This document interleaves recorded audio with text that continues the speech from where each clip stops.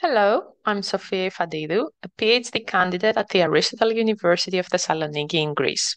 Today, we will be presenting a late-breaking work conducted in collaboration with researchers from Nokia Bell Labs in the UK. Together, we set out to explore the state of fairness in the MobileHCI community. To achieve that, we carefully defined a search query that would allow us to retrieve the right subset of papers from the past 5 years of MobileHCI proceedings.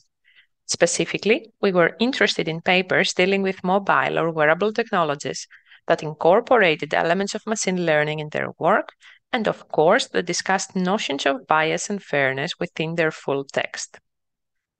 We initially retrieved 245 papers, 90 of which within the past 5 years. Given a set of predefined exclusion criteria, 14 papers were included for further analysis in this survey. Our results showcased that race and employment were the least reported attributes when describing user samples. At the same time, while the analyzed samples were mostly gender and country balanced, they did remain Western, educated, industrialized, rich, and democratic, aka weird to some extent, since MobileHCI samples were predominantly consisting of highly educated and employed subjects. In those few papers that did report fairness analysis, we encountered biases in terms of diverse protected attributes. Specifically, we saw authors reporting that workers' or annotators' responses were less accurate with data of participants wearing spectacles and eye makeup, which could be considered a proxy for gender. Other authors were reporting that the mean absolute error for healthy participants was lower than that of patients with asthma and COPD.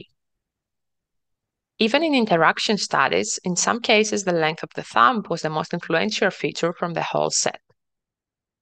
I want to point out here that only 15% of all retrieved MobileHCI papers, which accounts to 5% of all MobileHCI papers published in the past 5 years, adhere to fairness reporting. To this end, we have a certain number of recommendations to adhere to fairness by design principles. Specifically, we suggest that authors integrate fairness metrics and bias mitigation strategies into the research workflows. There are multiple out-of-the-box libraries and APIs that could be used, and please consult our full paper for more details. At the same time, authors can recruit diverse participants and annotators if their budget allows to.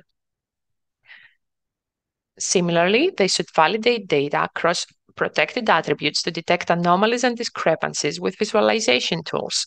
Similarly, please refer to our full paper for links and references.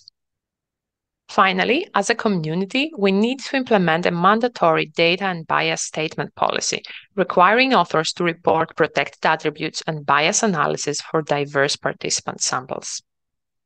Thank you for your attention. If you are interested for the full article, please scan the QR code on the bottom left.